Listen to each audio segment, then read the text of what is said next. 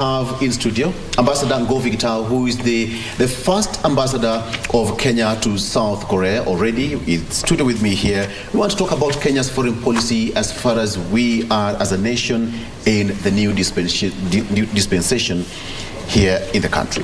Abalozi, welcome to the program. Thank you very much, Victor. The last time we were here was way back during President Mwai Kibaki's that's the last time I was here. Yes. And we had a very good and useful conversation. How have you been? So far, so good. How have you been?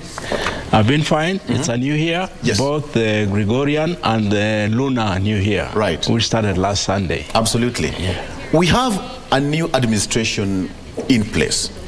Where do we look at as a nation in terms of our foreign policy? Well, Kenya's foreign policy has been articulated very well.